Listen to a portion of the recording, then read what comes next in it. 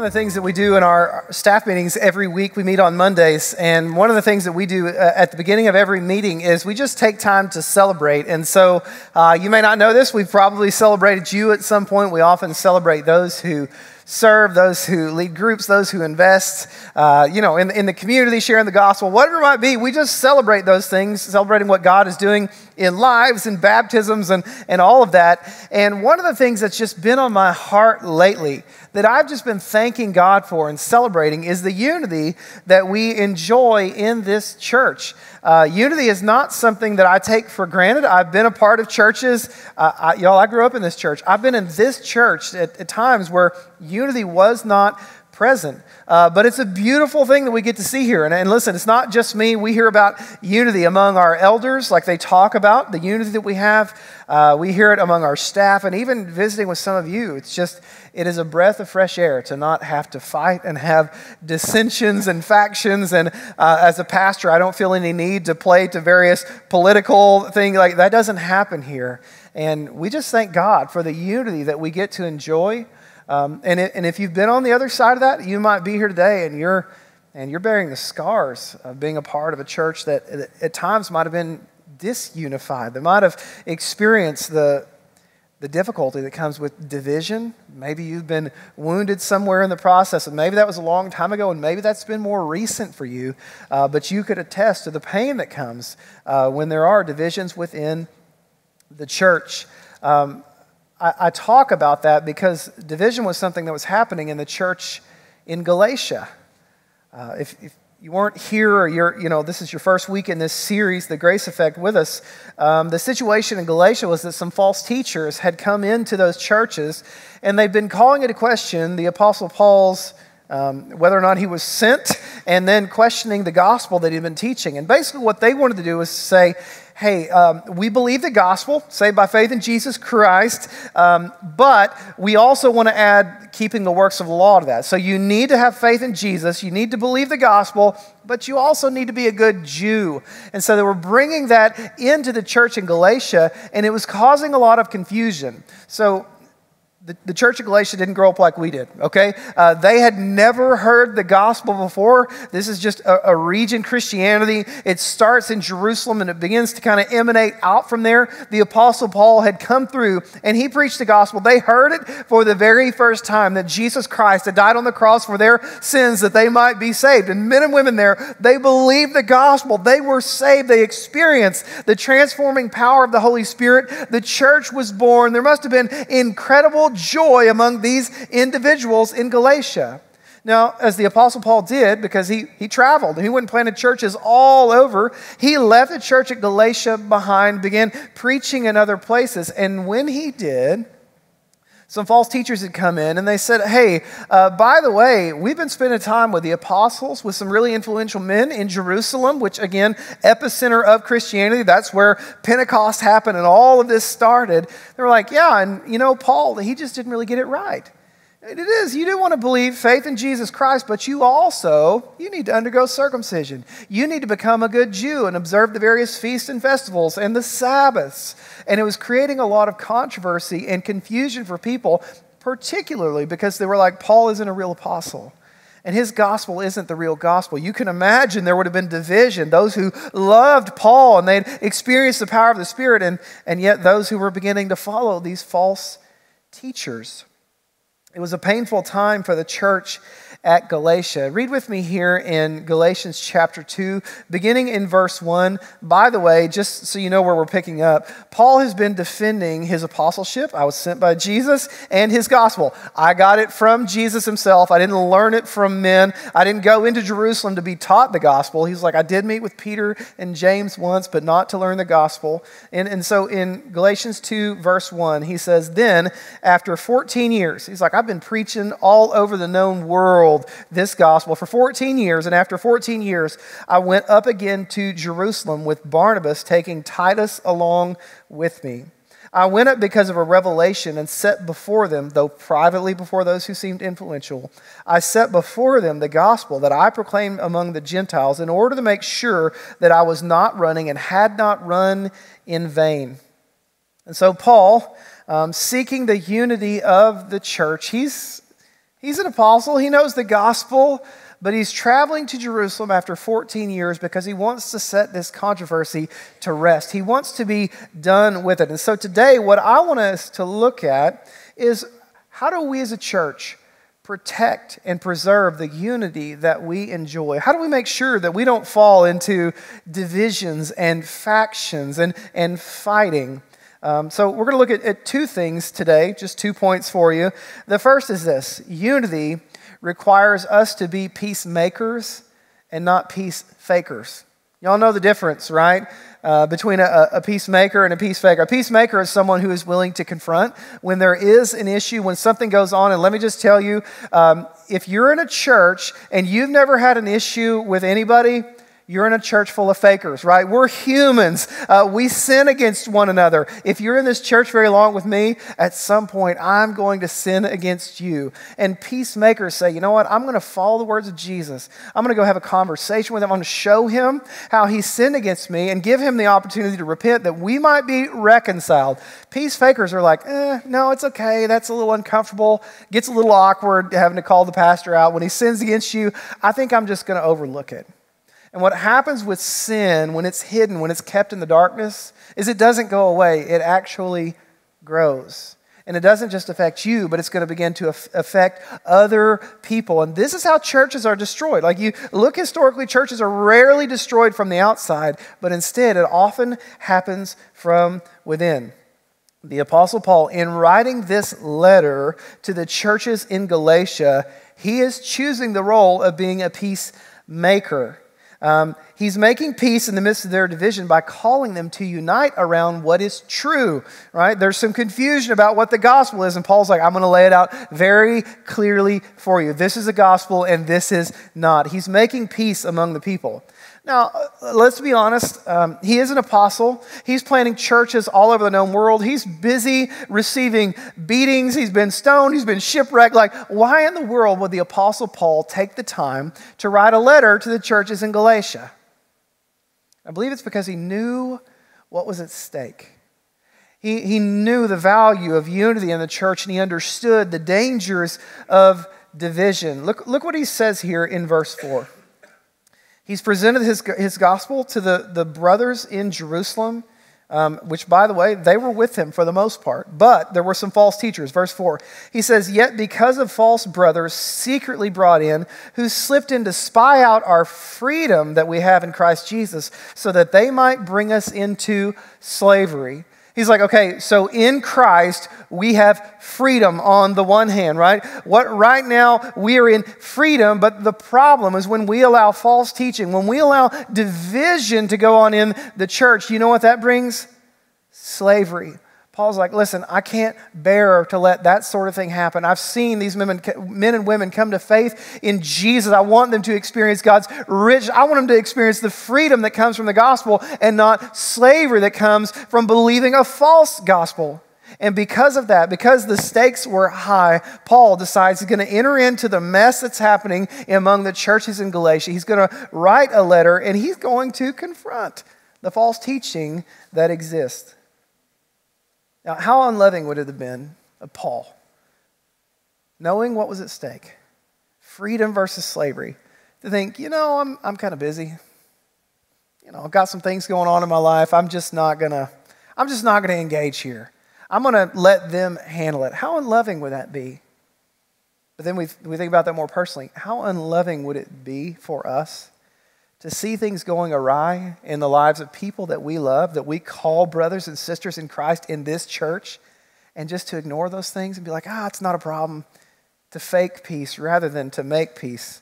Jesus, in Luke chapter 10, verses 30 through 37, he tells a story of the Good Samaritan. If you grew up in church, you probably know this one, but I'm going to read it for you. He says this: a man was going down from Jerusalem to Jericho, and he fell among robbers, who stripped him and beat him and departed, leaving him half dead. They weren't just after his money, I guess. They wanted his clothes. They stripped him, which is humiliating, right? They leave him here half dead on the side of the road. But there's good news, y'all. You know the story. There's good news, because now by chance, think about this. This must have been a divine moment, right? By chance, a priest was going down that road. Y'all, this is the making of a beautiful testimony, right? I got beaten by robbers and left for dead, and there was a priest just by chance walking down that road. And so we would anticipate that the priest is going to enter in and fix it, right? Except for that's not what happens. By chance, a priest was going down that road, and when he saw him, he passed by on the other side. That's unexpected. He's literally a priest. It's kind of his job, right? Verse 32, so likewise a Levite. Oh, okay, I get it. These are the people that serve in the temple of God, like, they're of that tribe. So likewise a Levite, when he came to the place and saw him, he passed by on the other side. And then verse 33, the least likely person that you would ever expect to help, if you were a good Jew, the last person that you thought would ever help you, a Samaritan comes. But a Samaritan, as he journeyed, came to where he was, and when he saw him, he had compassion.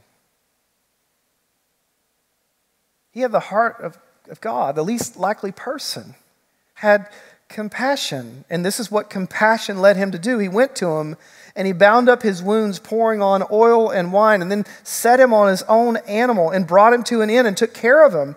And the next day he took out 2 denarii and he gave them to the innkeeper, saying, take care of him, and whatever more you spend, I will repay you when I come back.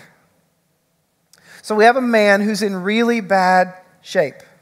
He'd been robbed and beaten and stripped and left for dead. And all the religious people, the peace fakers in the story, they walked by on the other side of the road.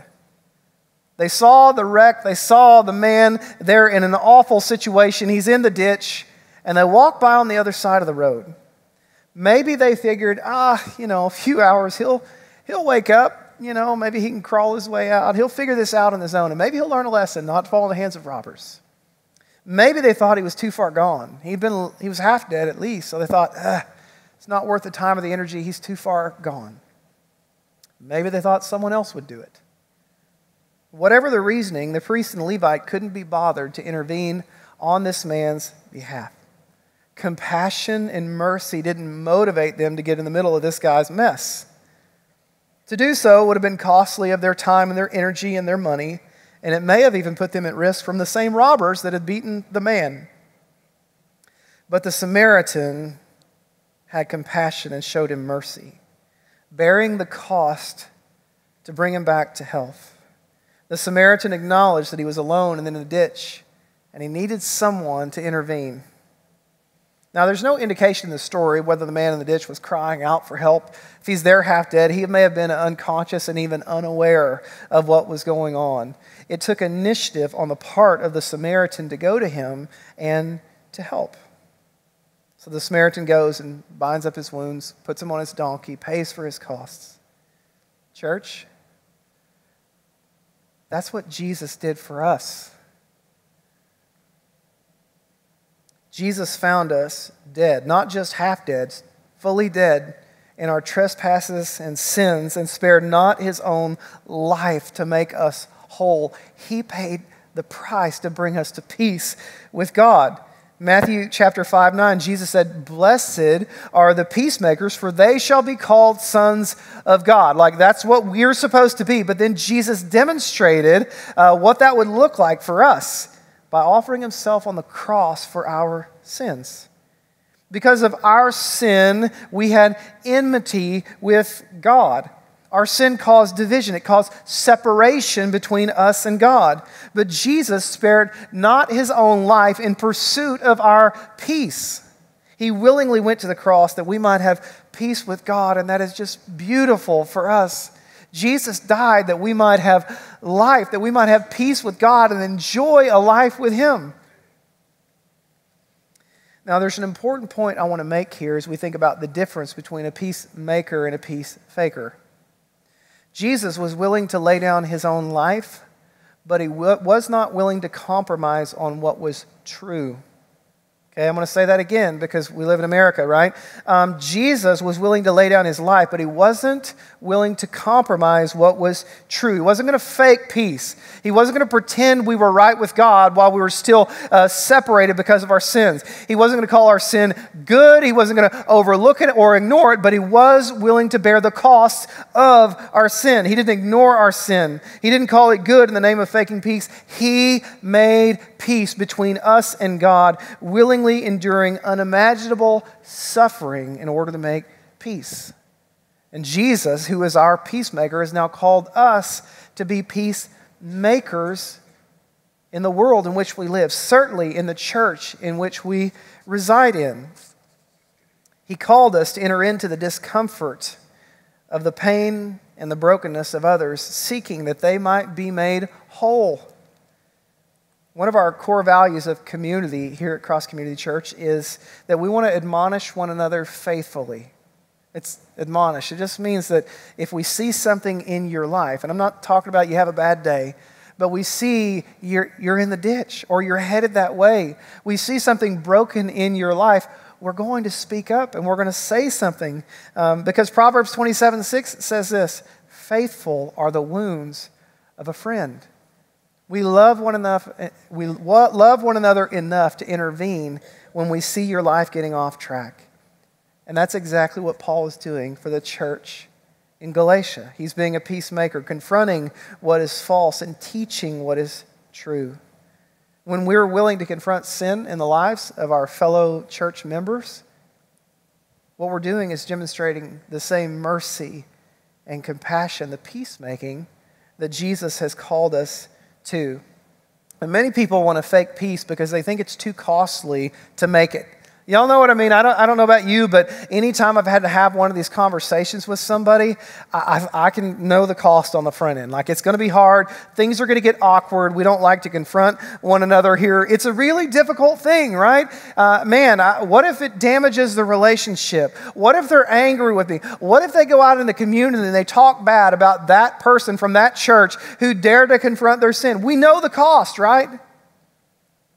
But Paul reminds us that the cost of not confronting, of faking peace, are far greater. Whereas peacemaking leads to freedom, peace faking leaves them in slavery, right? And we would be unloving and foolish to leave people there. So how do we maintain and preserve unity in the body? We have to follow Jesus, being peacemakers and not peace fakers. And number two, unity requires of us humble submission to one another under God and His Word. I wish that was pithier. I don't know. It's not the best point ever, but I'll break it out for you. I want to read it again. Unity requires humble submission to one another under God and His Word. So just to be very clear, the Apostle Paul, he was an apostle who had been called by Jesus Christ himself. Jesus had given Paul his gospel. He didn't need anyone to back himself up, right? He wasn't confused. He wasn't uncertain like, I've been doing this for 14 years. I heard it from Jesus, but maybe I've messed it up. But what the Apostle Paul was willing to do was to demonstrate the humble submission that he wanted to see among the people in the churches of Galatia. He was setting an example of what it looked like to submit yourself one to another. Galatians chapter 2, verse 2. I went up because of a revelation and set before them the gospel that I proclaim among the Gentiles in order to make sure I was not running or had not run in vain. And so he goes up to these men, influential men in Jerusalem, and he lays out his gospel in full. He's got Titus with him, who is a Greek, who has not been circumcised. Lays out the gospel, and none of the men there among the influential group said, oh yeah, Titus, if you're going to hang out with us, you got to be circumcised, because it's not just the gospel, it's the gospel plus being a good Jew. None of them did that, except there were a few false men. And one of the big dangers, and this might be what you feel when I talk about humbly submitting yourself to one another, you might be like, what about when they get it wrong? How do I know who to submit to, when to submit, and when to not? Like, what if someone tells me something that's crazy? Well, that's why I say that unity requires humble submission to one another under God and His Word. The influential men, as he says in verse 3, but even Titus, who was with me, was not forced to be circumcised, though he was a Greek. Then he had a group of people that are like, you're doing it right, Paul. You got the gospel. It's clear. Like, you're killing it. Keep running the race you're running. But there was a group of false teachers secretly brought in who wanted to lead them not to the true gospel and freedom, who wanted to lead them back in slavery. And what he says in verse 5 is he said, to them, we did not yield in submission even for a moment. How do we know in the church, if we're going to submit ourselves to one another, how do we know who to submit to and what to submit to and what if they get it wrong? Well, here's the thing. This is important for you to understand. What governs our submission to one another, it's not someone's opinion. It is the word of God.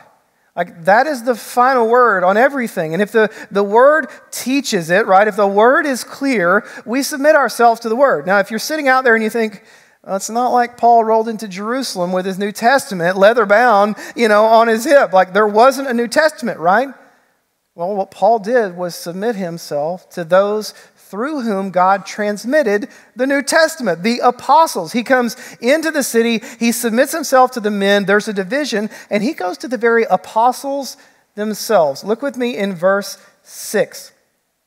He said, and from those who seem to be influential, what they were makes no difference to me. God shows no partiality. From those guys, those who seemed influential, they added nothing. They didn't say the gospel plus being a good Jew. It's not the gospel plus circumcision or obeying the Sabbath. They affirmed me. Now, there were false teachers. Those were there. So here's what Paul did.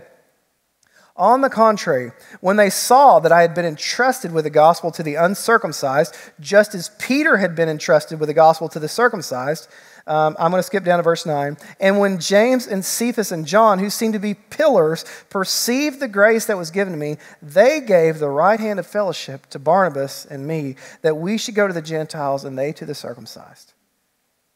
He goes to the very apostles themselves.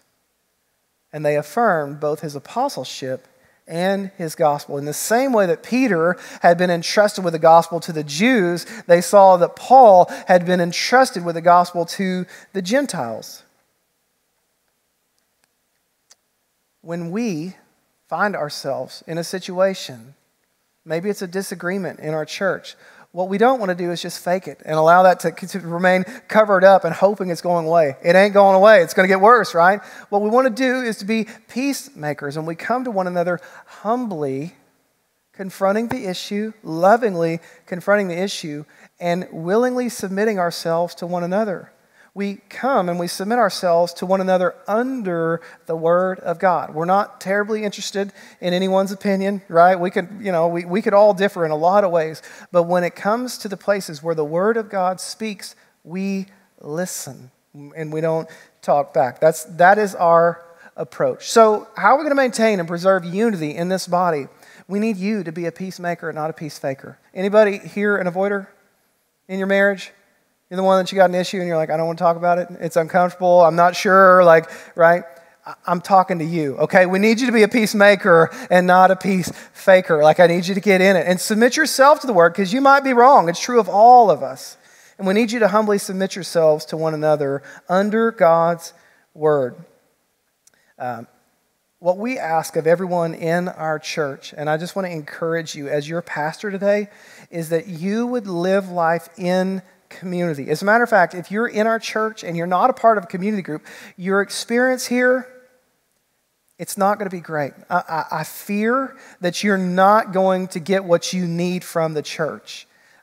The place where we are going to care for one another, watching out for one another, a place where we're going to disciple one another. One of our values, we say, we bet the farm on community. That's how we make disciples. We say, live in community with other believers around the word, encourage and exhort one another, and watch what God does, right? I don't have any illusions that my preaching is the trick to you growing as a believer, but I do think you walking day in and day out with other committed believers who will point you back to his word when things get difficult, that's going to help you grow.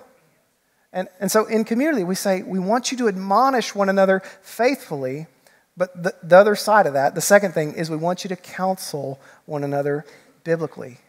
You might have experienced a time in your life, or maybe you are just struggling with who you are in Christ. and you buy the lie that Satan would wish to tell you that you're not worthy, that you have no business serving God in His church, who are you to walk around the community acting like a Christian? You know where you've been. And someone gets to come and quote Romans to you and say, there is now therefore no condemnation for those who are in Christ Jesus, right? They're speaking the word over you and reminding you of who the Scripture says that you are and what Jesus has done for you. We all need that in our lives. Unity requires us to be peacemakers and not peace fakers. It requires humble submission to one another. Y'all, I'm going to show you a picture here. We have been blessed to be in community with William and Taylor Green. I think it's been 7 years now. And man, I hope someday you get to hear the story about what God has done in them, how He has worked in their marriage, that it is just beautiful. I hope that you have that opportunity. I'd love to have them stand on the stage and tell it someday. By the way, I put this picture up here because Taylor and Will had an anniversary this week, and in our community group message, she posted this picture and was like, hey, do y'all remember when Jason had color in his hair instead of just the gray? So I thought I might get back at her just a little bit. Listen, I deeply value Will and Taylor's friendship, and it's not just because they bless and encourage us, and they often do. But it's because they've been willing to be peacemakers in our lives. It's because they've been willing to speak into my marriage when things weren't going so well.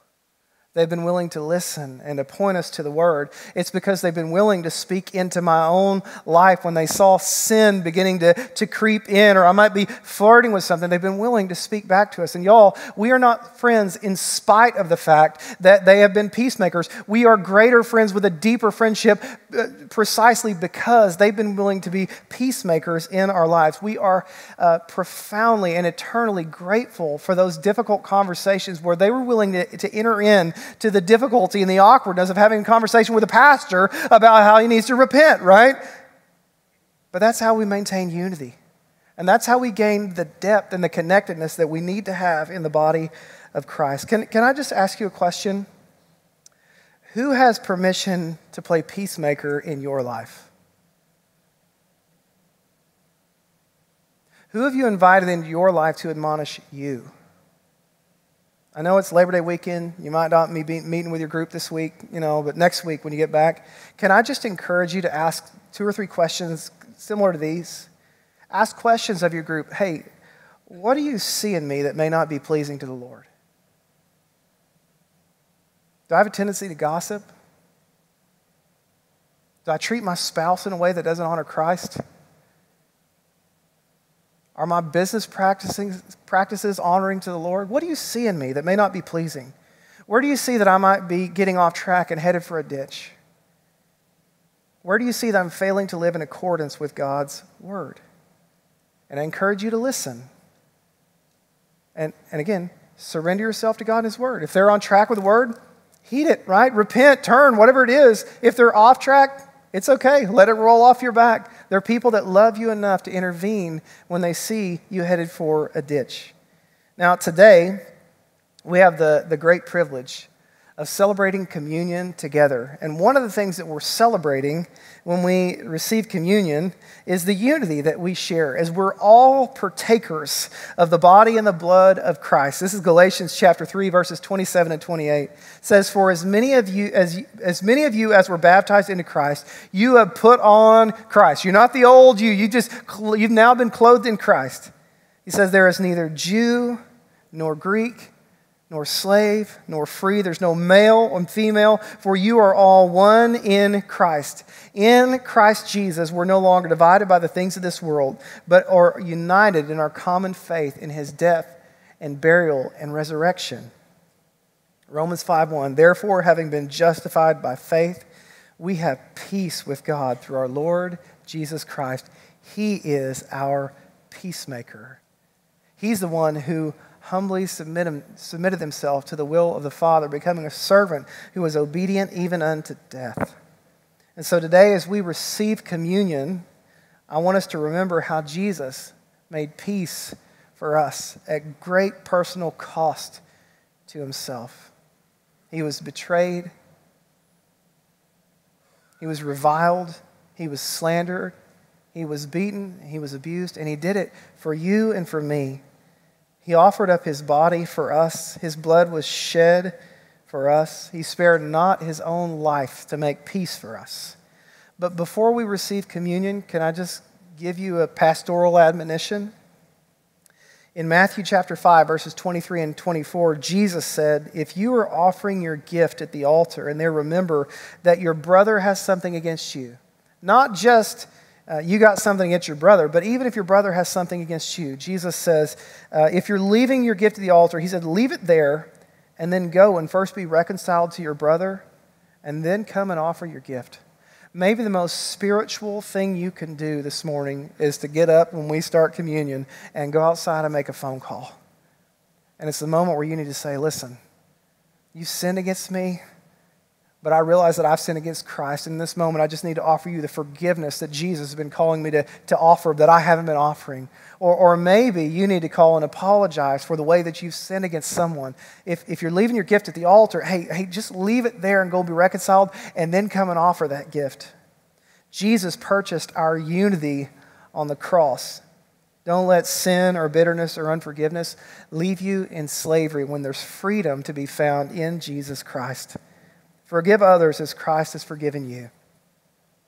Here at Cross Community, we practice what we call open communion. It means you don't have to be a member of this church to participate in communion with us. We welcome any baptized believer to participate with us. If you're here and you aren't a believer, we invite you during this time just to remain in your seats while we receive the elements. And today what I want us to do is you come forward, you receive the elements, take them back to your seats, and just spend a moment in prayer, remembering the price that Jesus paid for your peace, thinking about him as your peacemaker between you and the Father, thanking him. If you want to take a moment, gather up your family, pray with them, spend a few moments in prayer, and then you can receive the elements right there in your seat. And we're going to close with a song together. So let me pray for us, and the deacons will be up here and they'll serve us. Father, first and foremost, we are thankful for your initiating work. Lord, we were dead in trespasses and sins. We were hopeless and helpless to do anything about it. We couldn't save ourselves. But God, you saw us in our sin, and with love, you were moved with compassion and mercy for us. And you came and you rescued us at great personal cost to yourself. You went to the cross and you bore our sins. Lord, you, in your body, you endured incredible suffering for us. Your blood was shed and offered as an atoning sacrifice for our sins. God, thank you that you made peace with us, and I pray that we would be a church full of peacemakers and thus a church of unity.